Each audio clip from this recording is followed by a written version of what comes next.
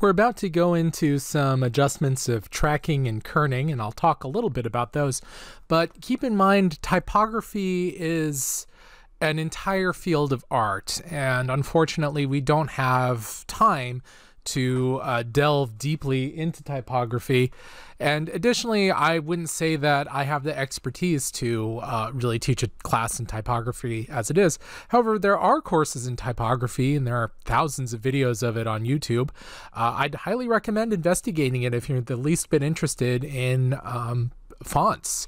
It's an absolutely amazing field of study, and it's well worth your time looking into it.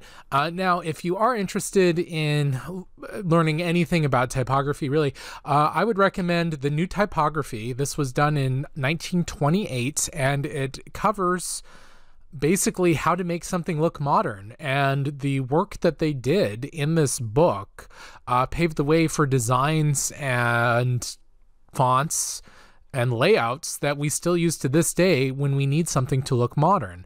It's amazing to me that this could be done and that it has aged so spectacularly well. At the time of this recording, it's around 90 years old.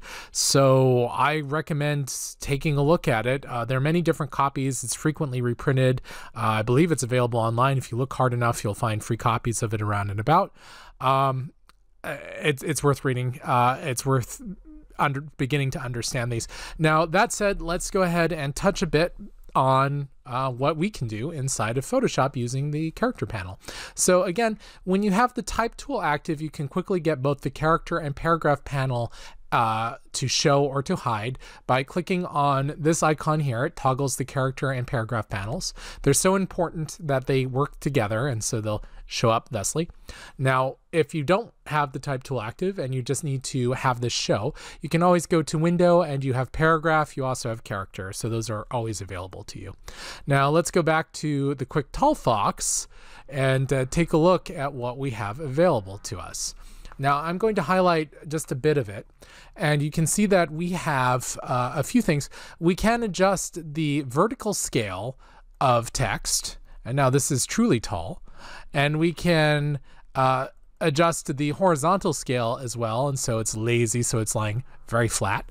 And it's similar to adjusting the font size, but not quite the same. For example, the word "the," if we were to decrease the font size, it would uniformly shrink down. Now, that said, we have a few more adjustments.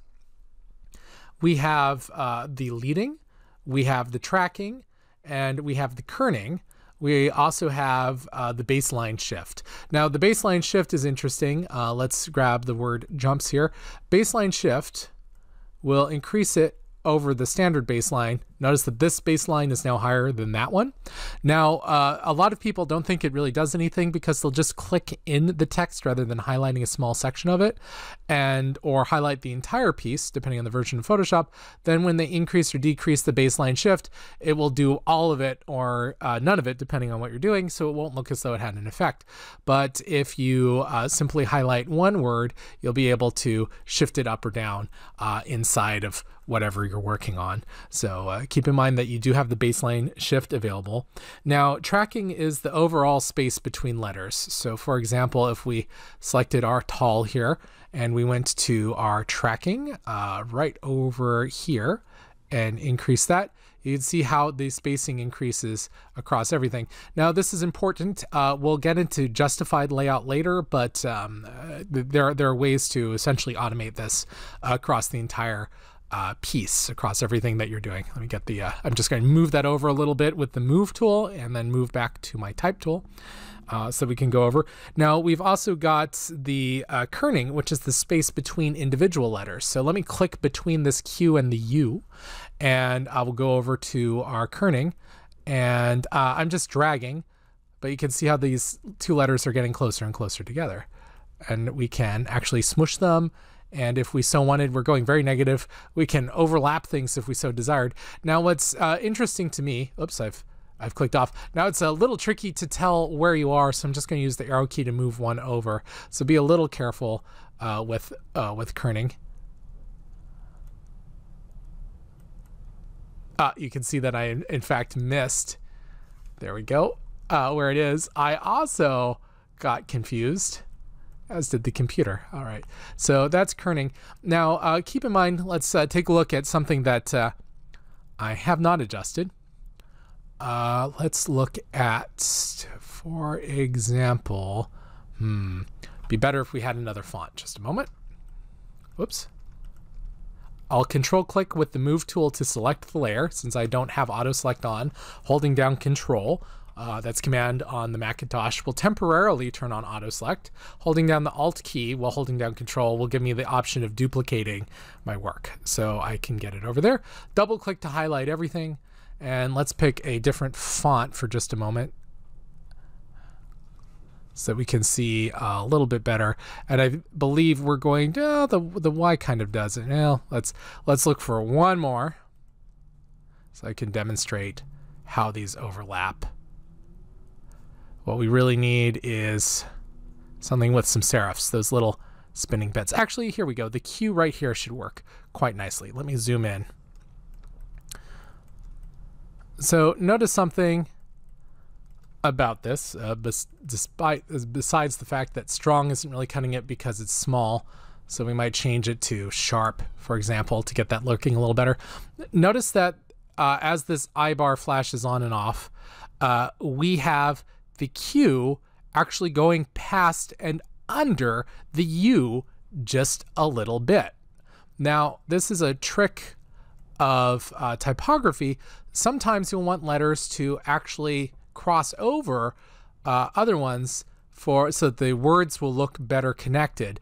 Notice this W and this O, we can put them over. Now this also will make it look more crowded, so do watch out when you use it. It can make it more difficult to read depending on who you're showing it to. And that overlap is actually what's called kerning. Let's go to our friend the Wikipedia, which has a great little example. With no kerning, you can see that there's no overlap. But with kerning, you can see that there's an overlap to it, and it makes sense. This is, if you had these as little stamps and you pushed these down one at a time, then voila, you would end up with this spacing, and they'd look too spaced, too far apart. So what you could do instead is produce one little stamp that has, like, for example, this A and V together so that they can overlap, and then you could stamp them down. By stamp, I mean, you know, you've had stamps, little squares that you can carve something into and go chunk and boom, you know, grab some ink and slam it down. You've probably done it with potatoes. I swear you've seen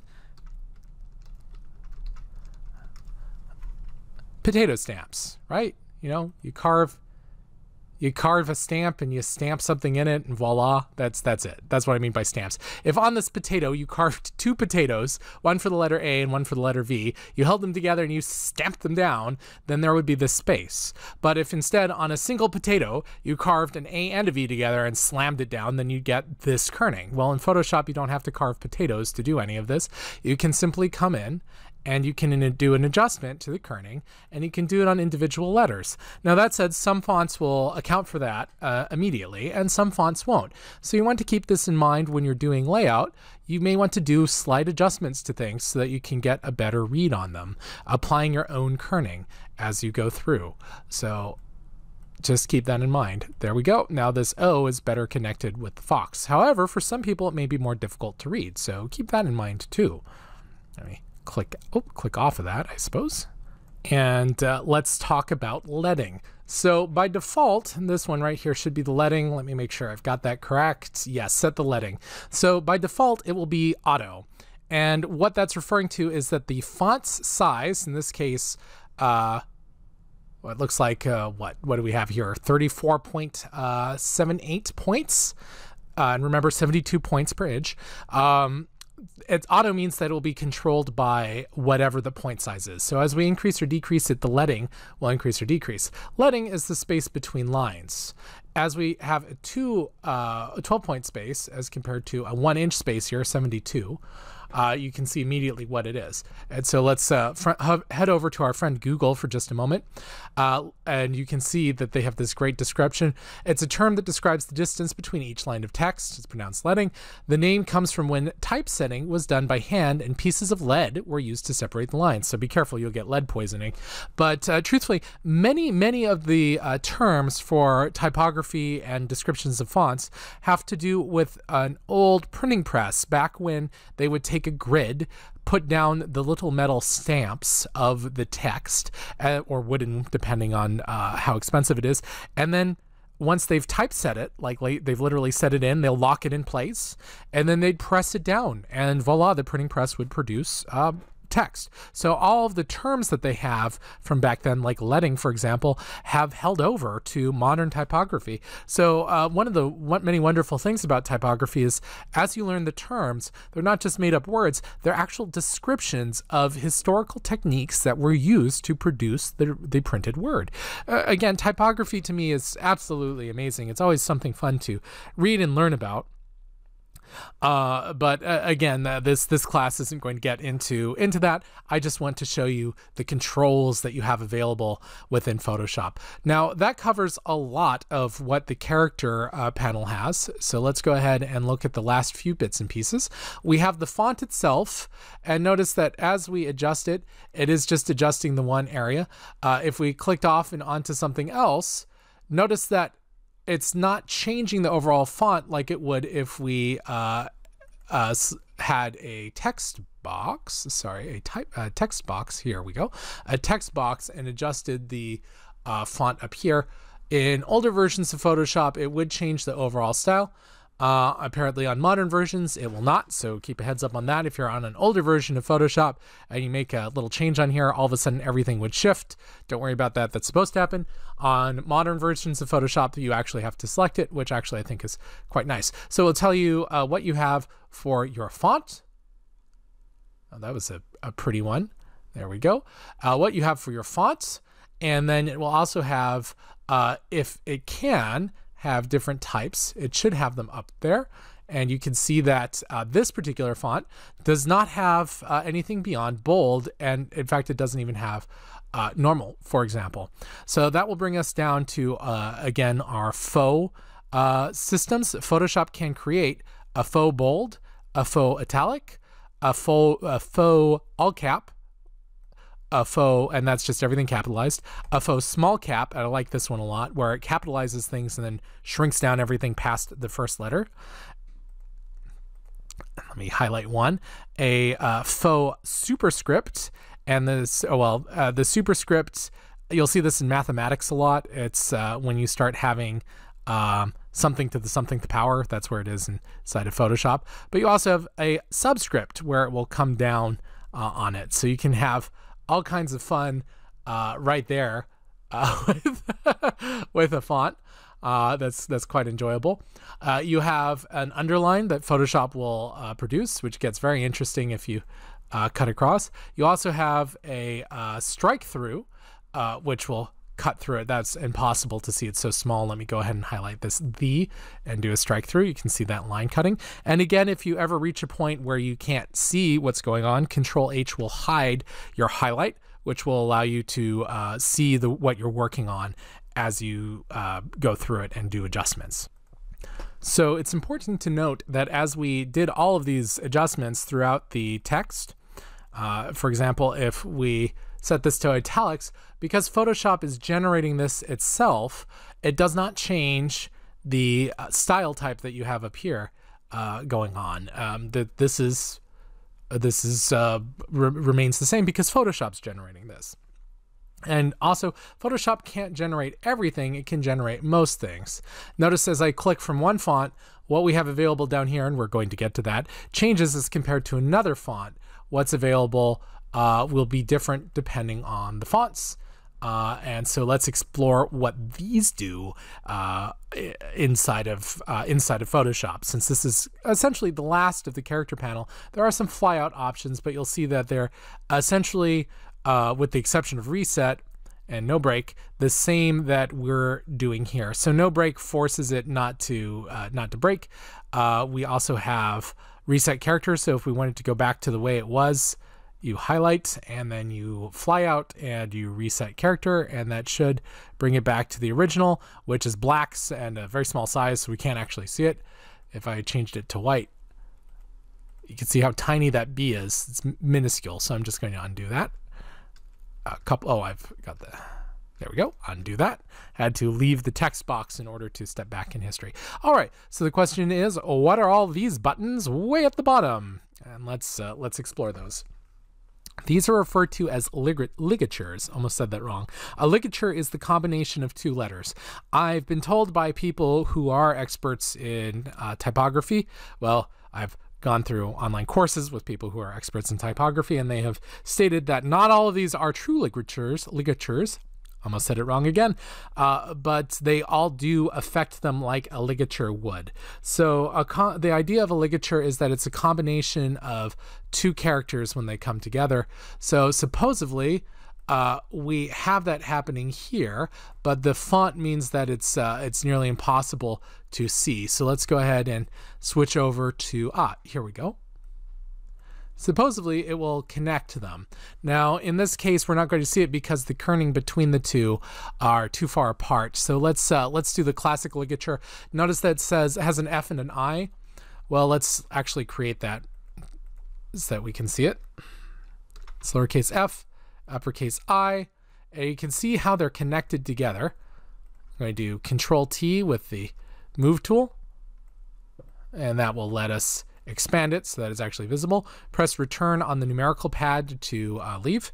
Z on the keyboard to zoom. So this looks like a weird H, right? But we know it's actually an F and an I. So what if we wanted it to look more like an F and an I? Well, we'd turn off our ligature, our standard ligature, and it would break them apart. And now you can see that they are, in fact, an F and an I.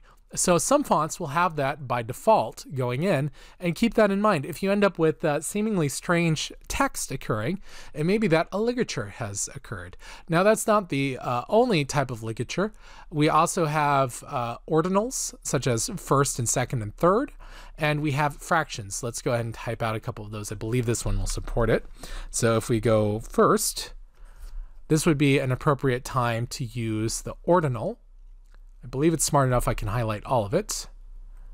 Sadly, it is not smart enough that I can highlight all of it. In fact, it should have done that, but apparently this font is resistant to it. So the idea is that had I selected I'm back in Myriad Pro, I didn't even realize. I think I have tested these, but as I've gone on for the last hour, I've certainly lost track of where I was. Let's see. Let's do first.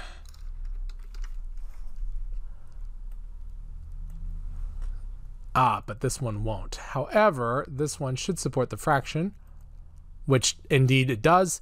The fraction ligature, which I believe they simply call fractions, will convert it to the standard type of fraction without having to do things like adjust the kerning and superscript and subscript and all of that good work. And again, the this ligature, the ordinal ligature, let's try one more font, but we've got Myriad Pro again. Let me just do this. We will switch this out of being superscript, and we will turn on our ordinal, and we'll just paw through. There it is. There is one that supports it, Corbel. So without our ordinal, it's just first. With our ordinal, it will bounce through. So if you're not sure which font would support it, you can do what I did, highlight it, activate the piece, and if you don't see anything change, you can simply go through it. Now we have stylistic alternatives available as well, but this is an interesting case in that let's see if we can get it to show up. Unfortunately, Windows 10 thinks it's smart and it's trying to do work for me, but it's actually not that smart. Okay, we'll turn on the stylistic alternative for Myriad Pro. Actually, I think I can't quite tell if it did something or not. So one of these has the stylistic alternative and the other one does not. I'm going to move these out of the way using the move tool. because I'm going to do a big drop down in just a moment. I'm going to grab the type tool, highlight both of them, and let's take a look for a font that does, here's one, Consola. So you can see that when it has the stylistic alternative, the eye swoops down. When it does not, it's simply a blocky eye. And if I remember correctly, yes, it does in fact have a couple of more tools available to us. Is the contextual alternative, which should have picked it up by default. Oops, but it did not. So that's interesting. And this one will also unlock our discretionary ligatures, which should figure them out according to when it would be appropriate to use. However, I tend to be a stickler, and so I prefer not to leave that on. I prefer to go through them and find a case when they where I would like them. All right, let's go ahead and do one more set here. And this will be the last of the character panel, and we can move on to the paragraph panel. But what I need to do is just pop it back into our fonts, and I'm going to, here we go. Look right away, and sure enough, we have access to Swash, and you can see how it converts this serif, or those extra little bits and pieces and swirls around it.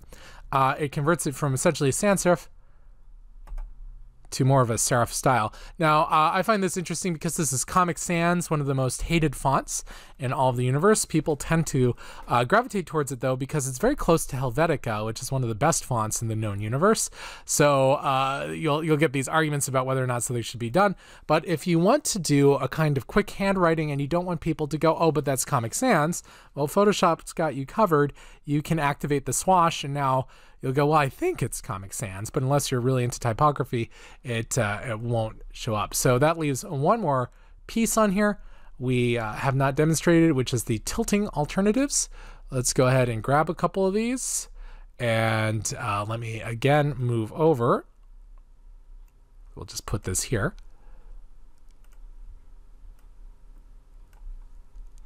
And we'll look for a font that will cover that.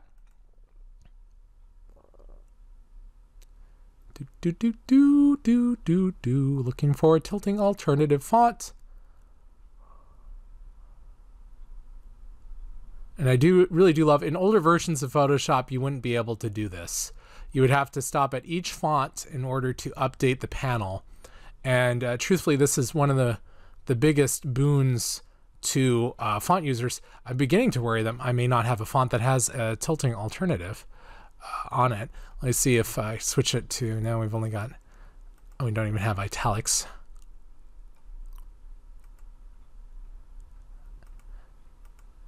All right, let's continue. For some reason, I keep pressing image. We'll just circle around. If I can't find it in the next couple, we'll use some movie magic to go in. I'm suddenly becoming very nervous that I, in fact, do not have the font installed on this particular computer that will demonstrate the previous one. So just a moment. Movie magic. I do not have a font that supports that installed, but I did want to show you this last bit here.